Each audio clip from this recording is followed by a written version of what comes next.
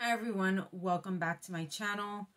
So I did mention in my exosomes 3 months post update that I was going to make a video informing you guys on what a GAD65 antibody is.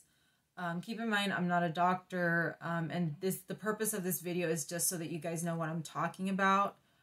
In the other video, I also believe I referred to it as GAD56. It's actually GAD65, and I'll try to elaborate a little bit more on why I mentioned it in that other video, because I mentioned it, but I didn't really go into it because I felt that it would be better to make another separate video addressing what GAD65 is. So GAD65 is basically glutamic acid decarboxylase. It's a biomarker of autoimmune disorders.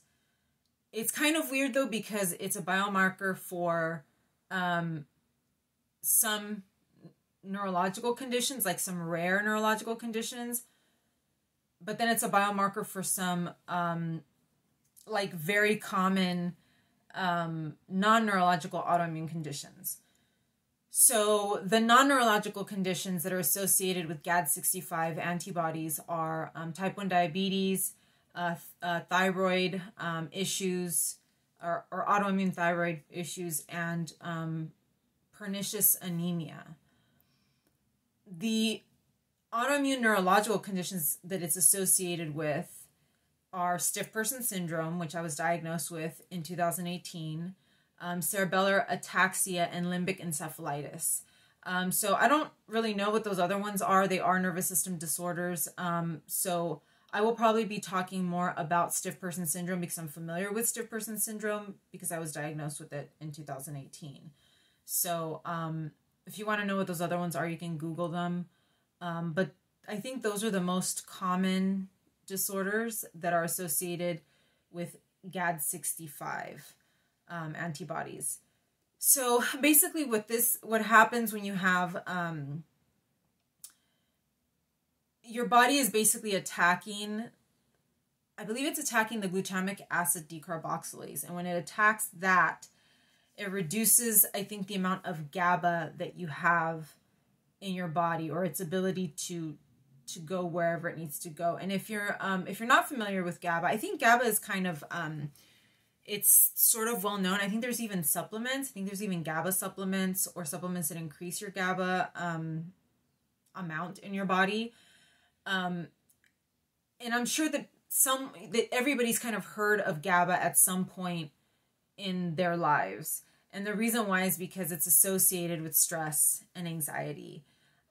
So I think GABA supplements, the claim is that they will like reduce your anxiety and help you feel more calm and that kind of thing. So it reduces having the GAD65 antibodies, and I believe it's anti-GAD65 antibodies, so something that attacks the glutamic acid decarboxylase. It reduces GABAergic transmission in your body. So what does that do? That will increase your stress and anxiety. So you will be probably having more anxiety attacks, having more stress. It just makes you makes your mood much more unstable. It's also associated with depression, insomnia, and also it is associated with schizophrenia. And I believe it is associated with more mental health or psychiatric disorders. And I think that's kind of maybe the more, I don't want to say the less severe conditions, but it probably is the less severe conditions associated with this. But in more severe cases, it can impair motor functioning of the muscles. So if it attacks the GABA that needs to go to the motor cortex, it impairs the pathways, I guess like the firing of the neurons, I guess, to your muscles and stuff like that. And that is why it causes, in stiff person syndrome, it causes muscle stiffness, muscle spasms, and that kind of thing. Now, there is some controversy around GAD65 when it comes to stiff person syndrome. So I'm going to focus more on that. In the video, in my 3-month exosomes update, if you haven't watched it, I would recommend you go to the exosomes playlist and look up my 3-month post-exosomes update. I was tested. I have been tested for GAD65 numerous times. I was tested twice by my regular neurologist and once at a university, not UCLA, but at a different university. And I tested negative all 3 times. Now, when it comes to stiff person syndrome, and I was tested for a diagnosis of stiff person syndrome because I had been talking about how my muscles were stiff and how IVIG had helped me. And IVIG is a treatment. It's an approved treatment for stiff person syndrome.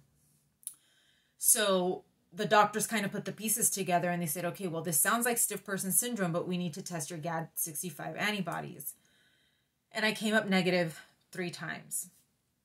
So the controversy is that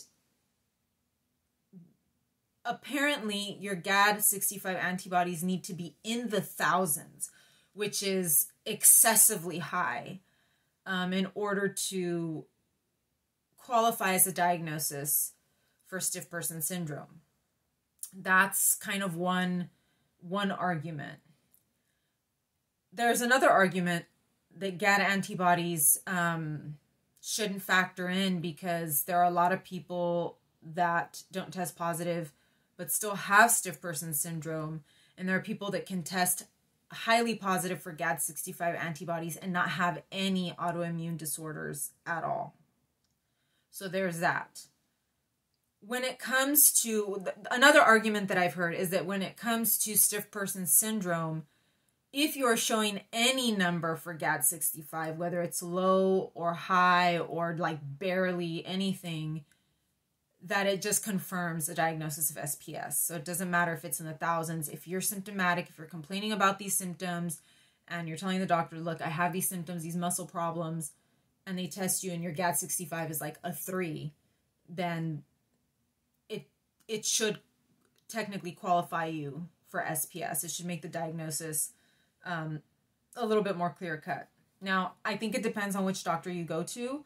But I tested negative 3 times. And as soon as I would test negative, the doctors were just like, you don't have it, like, get out of here. But finally, I did end up at UCLA because I was like, look, I was on IVIG. IVIG is the only drug that has ever improved my symptoms, you know, and I was working backwards. I was working from treatment to diagnosis, not from diagnosis to treatment.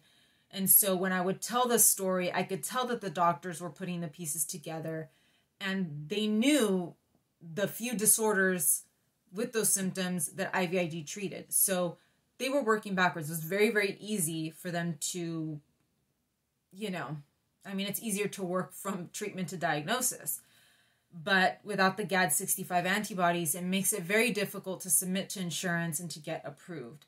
So I finally ended up at UCLA and the doctor was able to get me approved with zero positive tests because I had a negative GAD65, negative everything else. There are other tests and there are other antibodies that are also associated with stiff person syndrome, but GAD65 is the most common one. And I tested negative for all of them anyways. And I tested negative with an EMG. And EMG is when they stick those needles into your muscles and they kind of deliver these shocks. And they can sort of read the muscle activity or the motor activity of the muscles. And if you have SPS, typically SPS affects your limbs, your arms and your legs. But mine does not affect my arms and my legs. It's mostly in my thoracic area and a couple of other muscle groups, but mostly in the thoracic area. And they really did not test it, or at least I don't think they tested it very well, but I came up negative. But at UCLA, because I just was very insistent and I said, look, I was already on this medication. I need this medication. And, you know, somehow she was able to get insurance to approve me for it. Now, fast forward to like a few weeks ago when I got my blood work done. I don't know why the doctor ran this blood work or why she was checking for GAD antibodies. As I mentioned in my 3-month update, she tends to be very, what is that word? When they don't want to talk, they don't want to say too much. She's very, discreet. She's very quiet about the tests that she does and what she's looking for. And I did not know that she had put GAD65 on the blood work. And so I did my blood test, and they sent me my blood work like a week and a half later. And I saw that I had tested positive for GAD65. My GAD65 came back at about 80, which is still considered very low for SPS. But when I saw it, I was like, I know this number. I know this because this was what we were looking for over and over and over again. And this is why doctors turned me away, because I wasn't showing positive for this number. So to me, not only was I was like, why am I positive now? But also, given that my symptoms had gotten worse post exosomes, I was like, holy crap, like it's making my condition worse, as I had suspected. Because, if you looked at my update or all of the other updates post exosomes, I feel horrible. My muscle stiffness went through the roof, the pain, the nerve pain, neurological symptoms just all going crazy. So it made sense that the GAD65 went up. Now, that being said, when I went and followed up with my doctor, again, she's not telling me why she tested for it. She kind of even told me, she's like, yeah, your numbers are going down. And I was looking at her and I'm like, we didn't test for this before. We never tested for GAD antibodies. And she didn't tell me why she had tested for it. Like I said, she kind of has this philosophy that she knows what she's doing. Just trust her. So I kind of was like, I'm just going to trust the process. But I told her, I said, that's positive, and I do think that I need to tell my neurologist at UCLA, the one that diagnosed me, that I turned up with this. So I'm in the process of figuring out what I'm going to tell her, because obviously all these other experimental treatments that I'm doing I probably can't mention that, or I'm going to have to sort of work my way around it, because, yeah, she's probably not going to be happy that I did, some other experimental treatment. So that's basically what GAD65 is. If you are having, to be honest, I don't really even know, I'm sure there's a lot of conditions. You can, like I said, you can come up positive for GAD65 and not have anything at all. You can come up negative for GAD65 and be very symptomatic. The other thing about GAD65, and you're going to see this in a future video, I don't know if it's gone up yet. I did do a video on my SPS journey and how I was able to get to my SPS diagnosis. And you will see that I mentioned that I was GAD65 negative. But there's also, the other thing I talk about is that GAD65 is not like, for whatever reason, even though they say you need it to be in the thousands in order to get a diagnosis of SPS, there's also, they haven't really seen a concrete correlation between the severity of the condition and the number, for example, the higher the number, the more severe you are. They haven't seen that kind of correlation. There are people that will have a very low GAD and very severe symptoms. And there are people, like I said, that will have high GAD antibodies and maybe asymptomatic or don't have as severe symptoms as someone else, So there is that controversy, although they say that GAD65 antibodies do appear in about 80% of cases of SPS, which, again, I had previously heard that it was like, that there was like a quarter of people with SPS don't even present with GAD65, so I don't know. And if you Google GAD65 and SPS, it will tell you that there's just a lot of controversy, a lot of mixed messaging. It's not incredibly concrete, and that's what I had mentioned to my neurologist at UCLA. I said, look, I've read, you know, the information that's out there, and even though I'm testing negative, it doesn't necessarily mean that I don't have SPS. And, you know, other doctors had told me like, oh, you're negative. It doesn't, you know, you don't have this. Granted, I have been previously diagnosed with Lyme disease, but at a certain point I was like, this is no longer Lyme disease. This is something else. The other thing that the doctor told me, my doctor at UCLA, she said, you sound like you have a mild case of stiff person syndrome, which again, I mean, now that I'm seeing the antibodies, yes, it's possible that it could be a mild case, but I guess because it's in my own body, I'm just like, how is this a mild case? I don't know. But that was another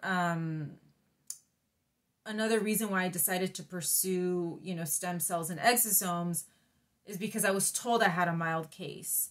In severe cases of SPS, and severe cases of multiple sclerosis, they do stem cell transplants along with chemotherapy, and that has put people into remission.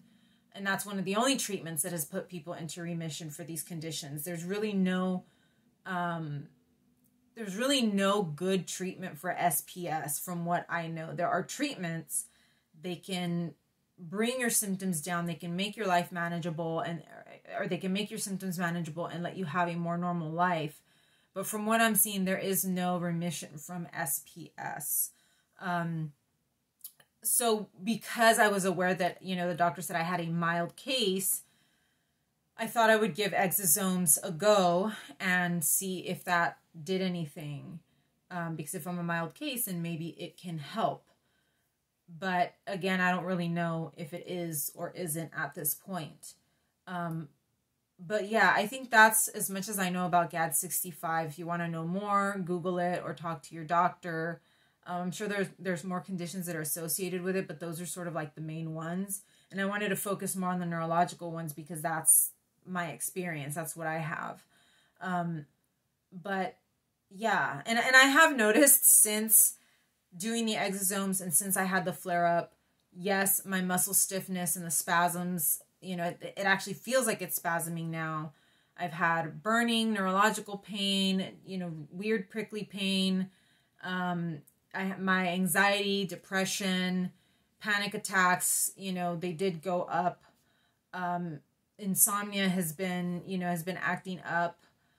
And so, yeah, I mean, I would say that GAD65 is definitely associated with that. And my number came up higher. So it caused my number to spike. That is my hypothesis or my guess, because my doctor did not really want to say too much. You know, she had told me, she's like, your GAD65 is going down. And I just looked at her like, I've never tested positive, but I was like, I don't want to fight with you.